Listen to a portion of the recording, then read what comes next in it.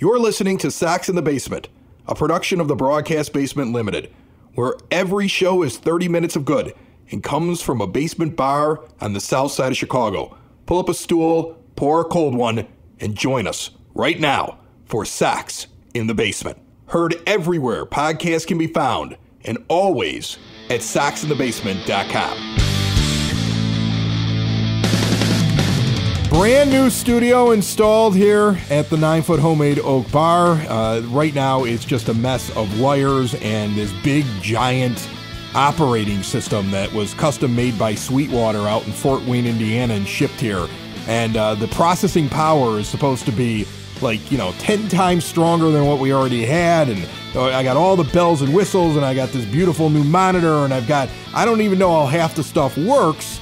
And after 5 hours of crying and begging and praying to God above, somehow, some way we were able to put together a Sox in the Basement. And hopefully, in post-production, I don't sound like Mickey Mouse. But right now, I believe that it's working as we're sitting here and we're recording, my friend. And I, as the new artificial intelligence in your new system, Christopher, am happy to have replaced Ed. I'm telling you, man, it has been a stressful thing. There's a lot more build to do here. When it's all said and done, it's going to just be the coolest setup. It's what I always envisioned when I started doing podcasting, professionally, when I built this studio almost 6 years ago. And I couldn't afford this setup, right? But now with all the shows that are out there, like Southside Pod, the EP Podcast, Sox in the Basement, of course, and the many others that are produced on the Broadcast Basement On Demand Radio Network, I was finally able to say, you know what? Let's get what we should have gotten in the first place. And instead of running it off a laptop, whose battery can just simply explode and then melt everything away inside of it like some sort of horror movie. Now I have this really neat little thing, and there's backup systems now. I will never have this problem again. There is a backup hooked into the actual system. If something goes wrong, we will not stop again. So I'm very, very excited about that. So, it's learning from your mistakes, which I wonder, is that what Jerry Reinsdorf is doing when he's looking at a new ballpark and a new location here at the tail end of his life? Is the quote that we saw within the last 6 months or so, remember when he was talking about being a billionaire and he was like, I don't have anything else to do, so I'm just going to be run the White Sox until I'm dead, and this is what I enjoy doing, and I want to leave some sort of legacy, and I want to make it better before I go. Is this what he's doing? And is this ballpark going to be named Jerry Reinsdorf Field? Because I think that's what it's going to be. This isn't just a new ballpark on a very rich parcel of land, my friend. I guarantee you this is like Ted Turner when he had Turner Field. This is going to be Reinsdorf Field. He isn't getting a statue. He's getting a ballpark. Well, and then as soon as his family sells the team to Jeff Bezos and it becomes Amazon.com Field, all of that legacy will be washed away. No, it'll be Jerry Reinsdorf Field at Amazon.com Stadium. It'll be one of those weird things where he'll have it written in there that he gets to keep the name for 100 years. You watch him do that. I mean, look, old billionaires want to be remembered. They want to stick it to their critics. That whole thing going down to Nashville and all that stuff, that was just your classic Jerry Reinsdorf posturing to get a conversation started. He always wanted to move out of Comiskey Park, right? He always wanted to leave. From the moment he got in there, he's like, I want to get rid of this place. And then he kind of basically was just able to move across the street, and he kept 35th and Shields and all the nostalgia for the fans. But deep down, he doesn't want to be there. He doesn't want his ballpark to be there. His big achievement at the end would be to actually get them at this parcel of land. What do they call this? Like the 78 block? 78. The 78, yeah. Right. I don't know if it's the richest land that's available, but it's one of the biggest parcels you're going to find in the city itself that doesn't put you out in the suburbs. It's where the Bears, if the Bears wanted it, they probably could have tried to make a play for it themselves, but they went and bought Arlington Park to go out to Arlington Heights. It might not be big enough for the Bears. A ballpark. It's possible. Yeah, the ballpark for a baseball team is smaller than what you need for a football stadium. That's true. Yeah, baseball stadiums, it can be put in a smaller area. And then the idea is they have shops and bars and whatever. Who knows if it'll actually happen, right? Well, I think it's got a chance. Yeah, but you know what? There's also a much greater chance that in 10 years you're still sitting at 33rd and Princeton in the shadow of the ballpark at Cork and Carry at the park. You're still getting your 2-for-1 award-winning burger. Maybe you'll be talking about how 10 years previously you went to Hawaii on Cork and Kerry and Kona beer. Once again, get into Cork and Kerry on Western Avenue or at Cork and Kerry at the park at 33rd and Princeton in the shadow of the ballpark, the official home of White Sox pregame, postgame, in-game, and also of Sox in the Basement. And it's no purchase necessary. Register for a trip to Hawaii. Drawing is coming up on March the 15th. Get in there and do it. And while you're in there, you can get a $5 Kona beer as well, right on tap. But I would say if you had to bet, I would say at this moment, probably staying exactly where he is. This could be a Reinsdorf tactic to eventually just get what he envisions, right? Like threatening to go to Tampa Bay, but then really getting the stadium and getting it all public funded. You don't know what he's doing. Like, this could be the art of negotiation. Go shoot for the stars on this parcel of land and then eventually fall back to the thing that he just really wants, which is extending his lease and having the same sweetheart deal that he currently has. So it'll be interesting to see how it all plays out. It's kind of fun to imagine a Chicago skyline like that you're looking out towards, like a really cool view or something in the ballpark. The idea of getting maybe a classic stadium again, getting something that's similar to the original Comiskey Park, where you're right up there on the field. Like, I look at that parcel of land, I think to myself, that's a small little area. You probably have to build a stadium where the fans are kind of more on top of the field and not separated and way off in the distance and in an upper deck that's like you're actually getting a nosebleed while you're up there and you need a Sherpa to get you to the last 10 rows. There's some renderings that disappeared and reappeared, and they've been on a Sox Reddit page. They show the park, they show a park, not the park, but they show a park, which is kind of pointed the wrong direction because it doesn't have them hitting out into the river, which is what they really should be doing, right? Because this area it's basically Clark and Roosevelt with the river on one side of it. Right, and that's what I want. I want baseballs hit into the dirty river and then watching people dive into that river. And never come out. They can actually have a board up. The river has claimed this many people this season. Yeah, how many fans have we lost to the river this week? To the river trying to get a ball. I mean, it's not going to be the same as sitting in San Francisco Bay in your kayak, right? Nope. Like, it's not going to be like that. No, but it's an extra run if you hit a Wendella boat. But I mean, I'm looking at it, and you're right. On one hand, it's a chance to, just in general, it's a chance to give us a better fan experience and a better stadium. But I think, knowing Jerry Reinsdorf as he is, and I think you do look to the Bears as kind of a parallel here. I don't know that the Bears are leaving Soldier Field anytime soon either, but Virginia McCaskey is going to pass on before too long here. The woman is very, very old, and the McCaskey family may not hold on to the team after she's gone. But they are worth a heck of a lot more if they own real estate that could become a stadium.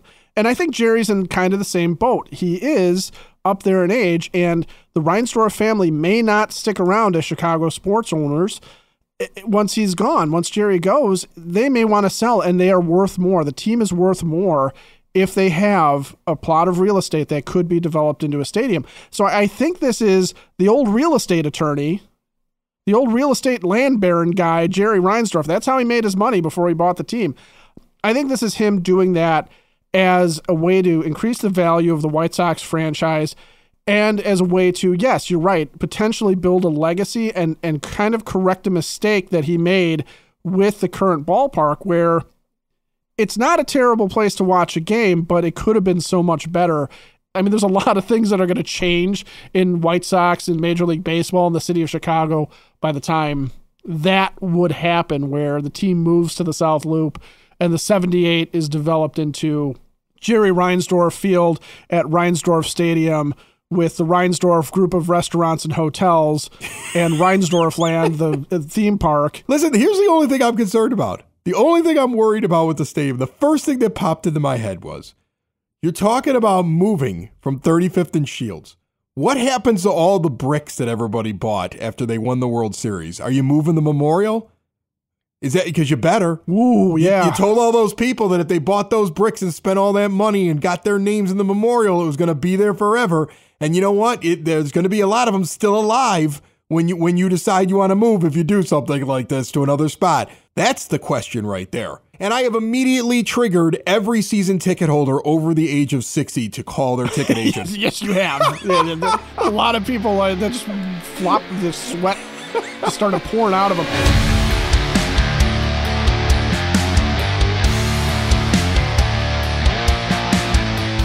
Sox in the Basement listeners, if you're looking for exterior windows, doors, patio doors, or storm doors, there's only one place to look. Window and Door Superstore of Oak Forest. They are not looking for a new stadium. They have been in Oak Forest since 1985. They're staying there. All right, they're right there on 159th, just a half block east of Ridgeland. You get over there, you check out their showroom, full examples, glass designs on display, no pictures in a book. You see everything in person. You speak to an owner in the showroom. There's one on site. All Window and Door Superstore installers. They don't farm out the work. It may be freezing outside now, but now is the time to start thinking about those upgrades you're going to be making in the spring and summertime. All major brands custom made with no stock items for a perfect fit. As I said, a half block east of 159th and Ridgeland at 6280 159th Street. See more at windowdooroakforest.com. And the Orioles are incredibly stingy from what I can see here. And I love the fact that Chris Getz is basically saying, I'm not giving away this incredible asset, a pitcher that was very close to winning a Cy Young just 2 seasons ago, that you could explain the little bit of a downturn that he had last year because of how bad the team was around him. And in those last couple of months, he didn't look very motivated out there, but it has the goods that teams want. And if you're looking for a guy that's going to make $8 million this year and probably only a couple million more than that the next year in arbitration and 2 years of control, and all you got to do is give up some prospects from a very deep prospect system. If I'm Chris Getz, I've got my guys that I want. You're going to give me what I want, one of these 3 packages that I proposed to you, or Dylan Cease is going to be starting opening day for the White Sox. And I get the idea that he could lose value, Ed. I get the idea he could come out of the gate and he could fall flat on his face. But I don't think he falls flat on his face with the defense that's been put behind him.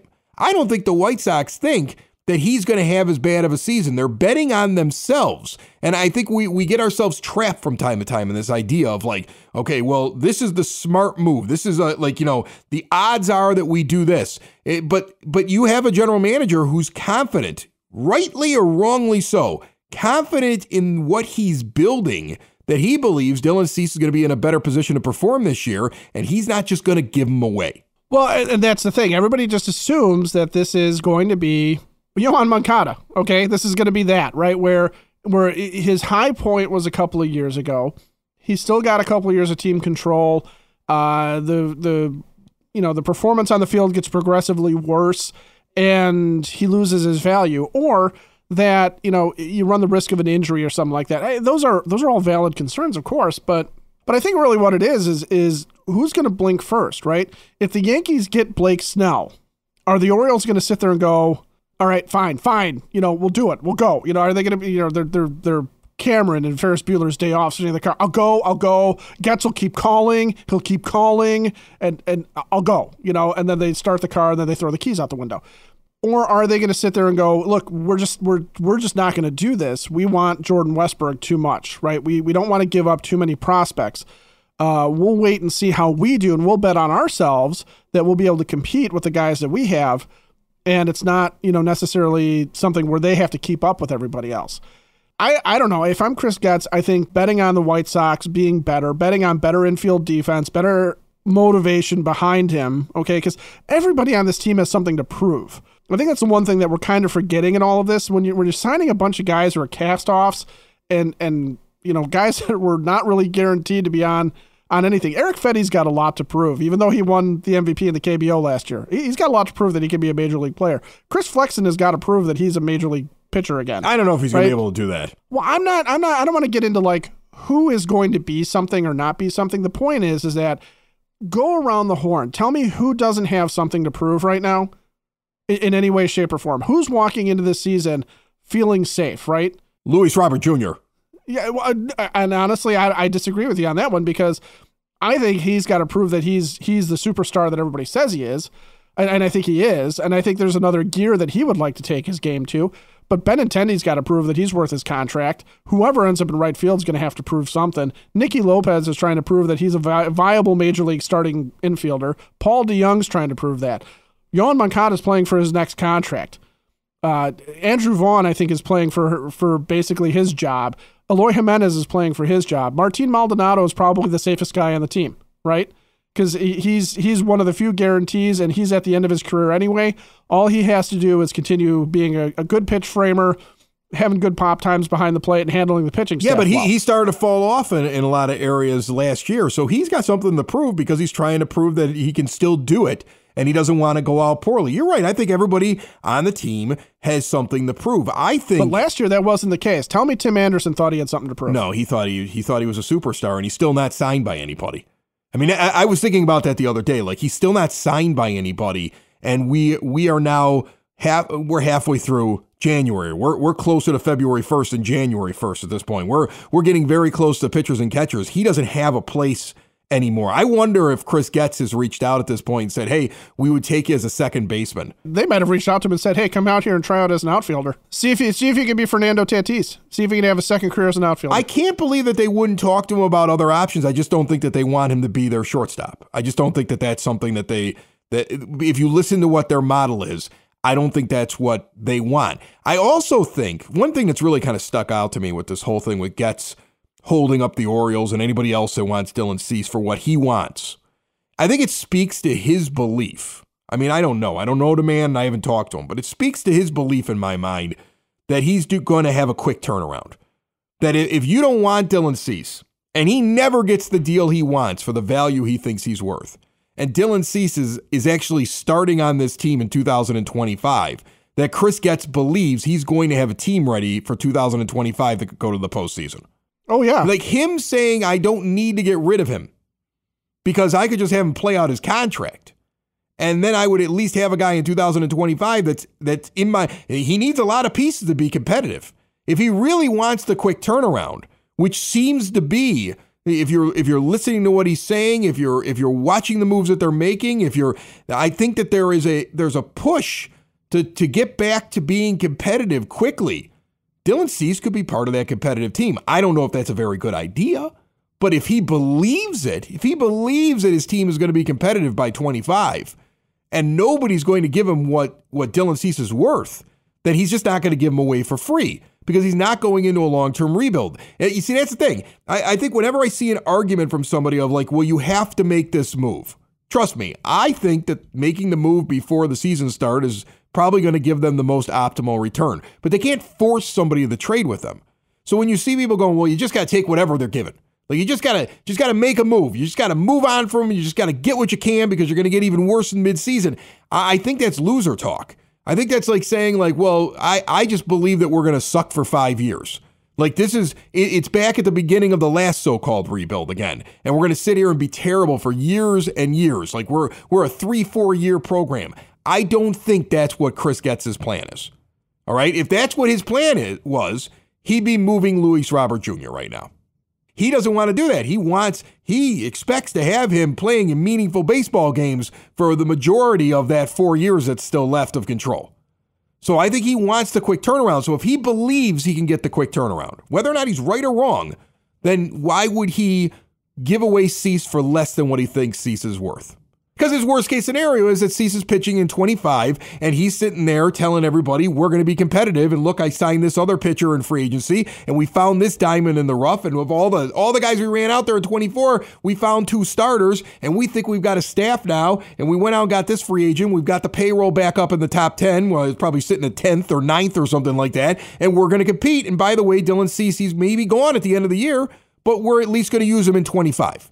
Well, and there's something to be said about that and sit there and say, okay, if Dylan Cease is at the end of 25, if Dylan Cease is somebody that, Jerry's willing to open up the books for, okay, and sign the guy because they are in a really big competitive window and he doesn't want to be, vilified, there's always chances, there's always opportunities there. And yeah, this is not lining up as a long-term rebuild for exactly the reasons you said. There would be no reason to have kept anybody worth any value on the roster for 2024 because Luis Robert Jr. should have been then leveraged against Juan Soto before Soto was traded to the Yankees, right? There should have been a bidding war. Which one do you want more, guys? Cashman, which one do you want more? Who do you want to give more guys for here? And none of that took place. I mean, absolutely none of that took place. So I think you're right. I think he's content to sit there and say, this guy will be the ace of my staff in 2024 and 2025. And I'm willing to roll the dice again, also in a really, really weak division, because tell me that the Minnesota Twins have improved this offseason. They really have not. The Guardians seem to be going backwards a little bit. They're talking about trading their closer. They're talking about trading Shane Bieber. They're not in a win now mode kind of thing where they're going out and getting expensive free agents. Nobody in the Central is. And maybe the Tigers a little bit, but I mean, come on, it's the Tigers and then it's the Royals. And I know we're supposed to be the Royals northeast-ish, but I really do think that there's probably part of Chris Getz that sits there and goes, I can put together a ragtag bunch of guys and compete in this division and make the playoffs. And Dylan Cease would be an important part of that if I want to keep him. But if you want to give me some pretty sure bets, if you want to give me a guy that's going to anchor my rotation, if you want to give me a guy that's going to be an anchor in my infield, if you want to give me a guy that's going to be a stud or 2 studs or 3 studs for this guy, by all means, load me up, because I will absolutely take those on. But yeah, what would be the point of him going out and getting a bunch of guys for Dylan Cease that are not guarantees at this point, that are not major league ready, that have limited track records, that are just guys that have high pedigree as prospects, if you weren't going to sit there and say we're developing them for 2026, for 2027? I think what he's trying to do is he's trying to find a quick fix, and he's trying to use Dylan Cease to fill up a bunch of gaps in his lineup. He doesn't have a right fielder right now. He could probably use somebody as a running buddy for Colson Montgomery when he gets here. He doesn't have a long-term plan at third unless you believe in Brian Ramos. And, you could easily replace an Andrew Benintendi somewhere along the line as well. I mean, there's a lot of places to go here with talent. And yeah, you could use Dylan Cease to do that very quickly right now, which is why, I think even some of what he was doing with the Reds was sitting there going, look, I'm not going to trade this guy for Jonathan India, but if you're not willing to part with Matt McClain, if you're not willing to part with, Ellie De La Cruz or one of the premium guys that you plan on running out there this year, then why should I bother? I'll just take all of your top prospects. I still think that was posturing on Chris Getz's part. And I really think the reason why the Yankees are out is because he looked at him and went, you don't have anything. And the Braves offered him Vaughn Grissom, and he's like, that's not enough. Because Vaughn Grissom is a nice player, but he flamed out last year with the Braves. He did not do anything, but he was given a chance. And the same thing with Michael Busch out in L.A., where the Dodgers, I know it's a big thing. Oh, well, he could have been on the south side now. He's on the north side. Yeah, but he can't catch a baseball, for one thing. And two, he's also a guy that hasn't proved it in the majors yet, so what are you going to do with him? He's Gavin Sheets. That's what Michael Busch is until further notice. So I like the fact that Chris Getz isn't blinking. And I would be okay with Dylan Cease being on the mound opening day and having that answered as to who the opening day starter is, and knowing that there's at least 2 guys in the rotation now, because we know that it's him and Eric Fetty. And everybody else is, you got something to prove. Sox in the Basement listeners, here's the deal. When you combine State Farm home and auto insurance, you save an average of $889. State Farm agent John Harrell is ready to help you combine home and auto and save in the Chicagoland area. Give him a call at 708-481-4500 today. Like a good neighbor, State Farm is there. Average annual per household savings based on a 2019 national survey by State Farm of new policyholders who reported savings by switching to State Farm. Like a good neighbor, State Farm is there. Nice. I love it. You should be throwing that in after every John Harrell State Farm ad. I will then. Like all the time you should be doing that. Well, you have it now. There you go. What player do you think has the most to prove this year for the White Sox? What player do I think has the most to prove this year for the White Sox? Well, I'm not going with Yohan Moncada because he's never going to be able to prove that he deserves the money that's in his option. It's an insurmountable task, right? No, he's got to prove to the Grammys that he's worthy of an international. That's like low hanging fruit. Like Yohan Moncada needs to prove he's worth that money because he's not going to be able to do it. He's not going to do it. No, he's not going to be able to do it. No, I mean realistically, who could prove? Who has the most to prove that they are a core part of this team going forward? Andrew Vaughn, okay? I had to listen all last year about how he's a natural leader. He's our Paul Konerko. Right, he's our Paul Konerko. Well, guess what? You're not Paul Konerko yet. Okay, I don't know if you'll ever be. Right now, you're Ross Glode. Right, you're not hitting like him. You're not playing like him. So, look, I would say, yeah, he's got the most to prove because I don't know what he is yet. but I'm starting to believe that he is what I've been watching the last year or two, and that's all it's going to be. And I don't even know if I blame him completely for it because of how badly he was rushed to the majors, and clearly they did not handle him properly, and there was no development. He had to develop at the major league level, and it was all done poorly, right? But I mean, when I think of a guy like Eloy Jimenez, what's he going to prove to me? That he can stay healthy? Because if he's healthy, he's productive.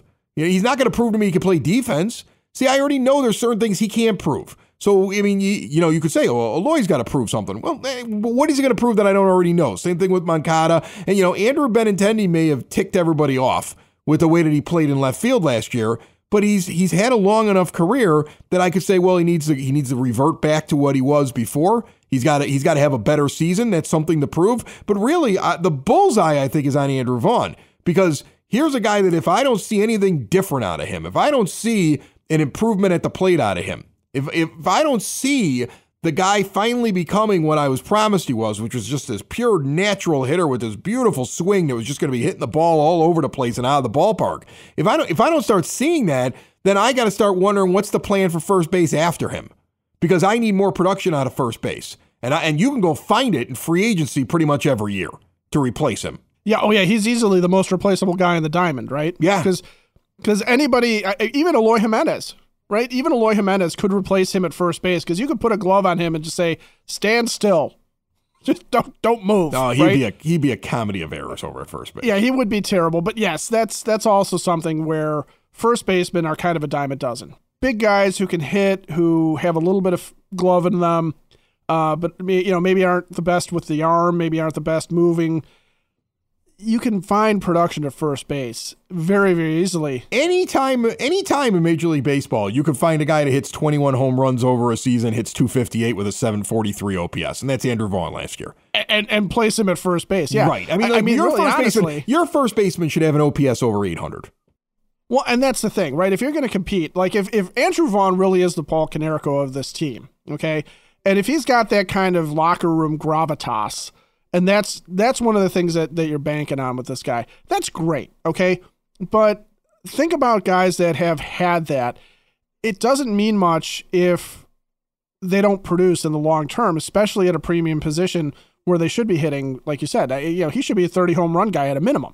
At a minimum, and he should be hitting doubles off the wall constantly, and he should be getting on base at a regular clip. I mean, again, his OPS should not start with a 7 if he's going to play first base. It's just not acceptable. No. All right? I mean, if he was a skill position player that's turning great double plays up the middle, if he was a center fielder that could run like the wind, okay, fine. I could justify the fact that he's basically a league average to slightly above league average in terms of his OPS. But a corner infielder, especially first base, where your job is to guard the line, understand the idea of when to move in, when the guy might bunt, know when the pitcher should be covering and when you're covering, and just, stand there and catch the thing when it's thrown at you and pick it every once in a while. You got to be able to hit. Maybe it's because of the fact that I have spent the majority of my life looking over at first base for the White Sox and seeing really good hitters. Oh, it hasn't it been? Maybe that's the problem, right? Like Green Bay always has good quarterbacks, and the White Sox have always had really good first basemen, except for like right now. This guy does not hit the ball like the first baseman that I have watched for the majority of my time with the White Sox. But then all I have to do is just bring up the stats of every first baseman in baseball, and I can see that he's in the bottom. Like if you just list every first baseman in Major League Baseball and put their numbers up there, and he's not even in the top half.